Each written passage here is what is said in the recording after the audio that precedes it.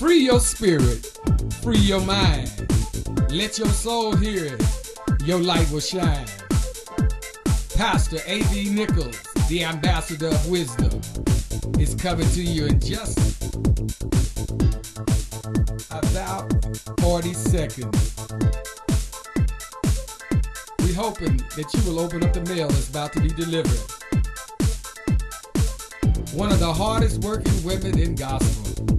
That's Pastor A.V. Nichols, an outreach pastor, reaching out through Facebook, reaching out through every means necessary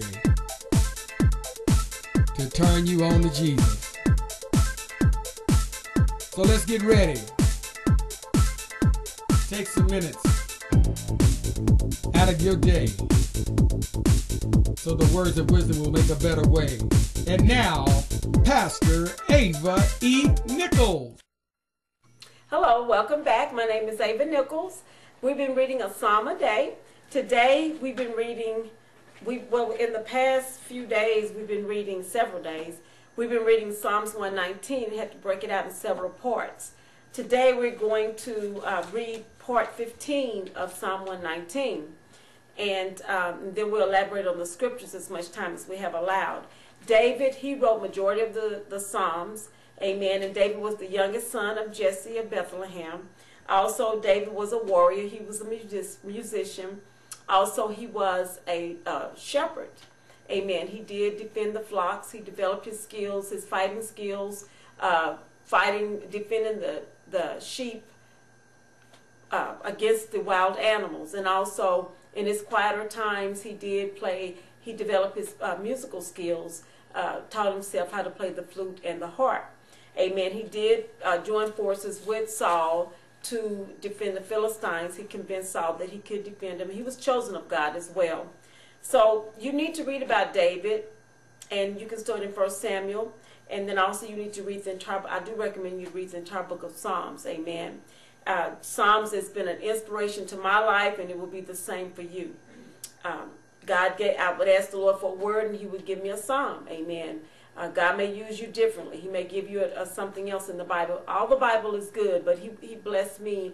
Psalms is something for any situation you're going through. There's Hebrew, there is poetry, there's praises, there's prayers, there's all type of scriptures and verses that will help you in through your challenges and whatever you're needing. Amen. There's songs, and the Hebrew, the poems, amen, is in Psalms as well. It is not the regular poems because it's Hebrew poems. They do not rhyme, but the Psalms is very beautiful. So we're going to get started. We're reading starting at verse 149 of Psalm 119. Amen. It reads, "Hear my voice according to your loving kindness, O Lord, quicken me according to your judgment. They draw near that follow after mischief. They are far from your law. You are near, O Lord, and all your commandments are truth. Concerning your testimonies I have known of old, that you have founded them forever. Consider my affliction and deliver me, for I do not forget your law. Plead my cause and deliver me. Quicken me according to your word. Salvation is far from the wicked, for they see not your statutes. Great are your tender mercies, O Lord. Quicken me according to your judgments. Many are my persecutors and my enemies, yet do I not decline from your testimonies. I beheld the transgressors and was grieved because they kept not your word." Amen. Thank God for the blessed reading of the beautiful, blessed, anointed word of God. Amen. We're going to elaborate and start with Psalm 149. David, he talked to God a lot. Amen. And David was running for his life daily. He was forced to become an outlaw because of Saul's jealousy. And Saul was king at that time, and he didn't understand why did Saul turn his back on him. Why did he become jealous of him? But it happened. And Saul, you have to read about Saul. Verse 149, "Hear my voice according to your loving kindness. O Lord, quicken me according to your judgment." And what he was doing is asking, the psalmist was saying, Lord, hear my voice according to your love, to your loving kindness. Hear my voice. Amen. And also he was asking the Lord to renew him, also revive him, O Lord, according to your ordinances, according to your own judgment. Amen. Verse 150. And a lot of times we need reviving. We can talk to God and ask the Lord, Lord, hear me. Hear me out, Lord. I need your help. Revive me. Renew me, Lord. And we can pray that. And we can ask the Lord for that as well. They draw near that follow after mischief. They are far from your law. And so he's saying, Lord, those that's following after wickedness, and those are the evil ones that were even after him, he was saying, Lord, they are far from your law. So he didn't understand, Lord, why is this happening? Why are you?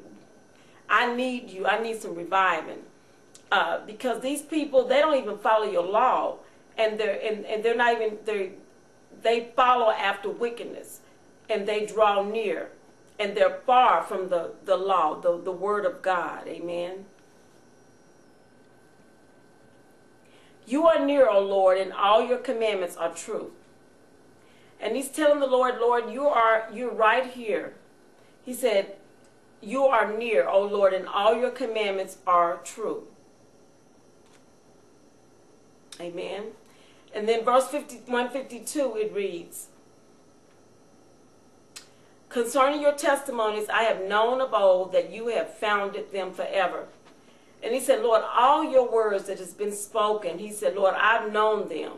He said, and you founded them. He said, I know they're founded forever. Amen. So he's just saying, Lord, long ago I learned from your rules and your laws that you made them to continue forever. And so that's what, that's another wording, explanation of what he's saying, that long time ago, he said he learned about your rules. He learned about your laws. He learned about God's laws.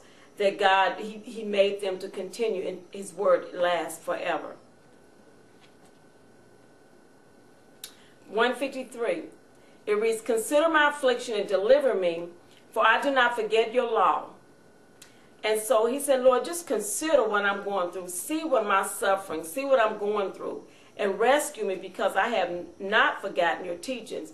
Even though, God, I'm going through this, Lord, I'm still believing what you have, that I still believe you. I still have not forgotten your teachings, your law, your ordinances. I have not. So, Lord, please consider what I'm going through. See what I'm going through, my suffering, and rescue me, because I still believe your word. Amen. It's hidden in my heart. You have to understand that David, he was running. He was running for his life, and he did not understand. 154. Plead my cause and deliver me, quicken me according to your word.